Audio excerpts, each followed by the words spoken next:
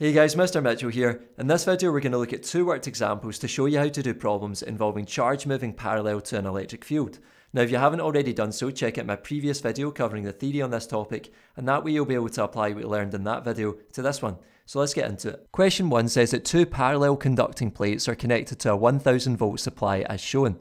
A small particle with a charge of -6 microcoulombs is at the lower surface of the top plate. Part A says how much work is done in moving the -6 microcoulomb charge between the plates. Remember, this stuff was seen in higher level in the particles and waves topic, so it should pretty much be a recap here. Writing down what we know from the question, we're trying to find the work done. We know that the charge Q is -6 microcoulombs, which is the same as -6 times 10 to the -6 coulombs, and the potential difference or voltage V between the plates is 1000 volts. So writing down our equation, we have W equals QV, substituting in the numbers gives us -6 times 10 to the -6 times 1000, which gives a final answer of -6 times 10 to the -3 joules.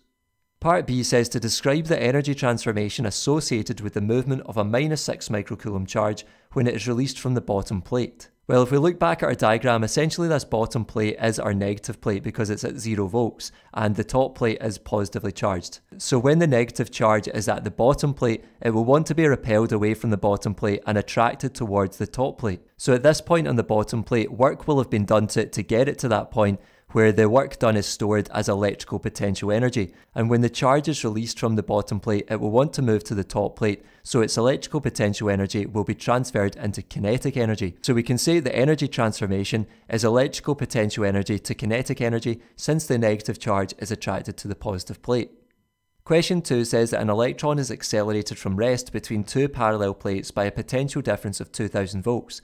Calculate the final speed reached by the electron. Well, a good starting point here is to find the work done on the electron, because this is equal to the change in kinetic energy of the electron. And we know we're going to be dealing with kinetic energy here because we want to find a final speed. So writing down what we know from the question, we're trying to find the work done. We know that the magnitude of the charge on an electron is 1.6 times 10 to the -19 coulombs, and the potential difference V is 2000 volts between the plates. Also, we can say that the mass is 9.11 times 10 to the -31 kilograms for an electron. And we're also trying to find in this question the final speed V. So writing down our equation for work done in terms of the change in kinetic energy, we have W equals delta EK, so that just means the work done equals change in kinetic energy. And we can expand this right hand side by saying that this equals EK final minus EK initial. You could also use EK2 and EK1 if you prefer to use numbers. But in this case, we can say that EK initial is equal to 0 since the electron is starting at rest, which it tells us up here in the question. So this means we simply have work done is equal to the final kinetic energy, which we can expand as QV equals a half mv squared, where we can say that QV is equal to the work done W from W equals QV, and we know that an expression for kinetic energy is a half mv squared. So V in this equation is what we're trying to find, it's V final. So let's just sub in the numbers and then rearrange for V squared.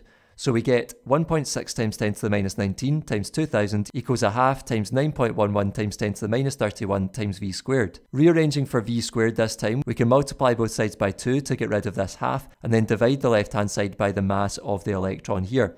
So we get V squared equals 7.0 times 10 to the 14, which you'll find by putting all that into your calculator. And then to get what V is on its own, we need to take the square root of both sides. So we get that V equals 2.65 times 10 to the 7 meters per second.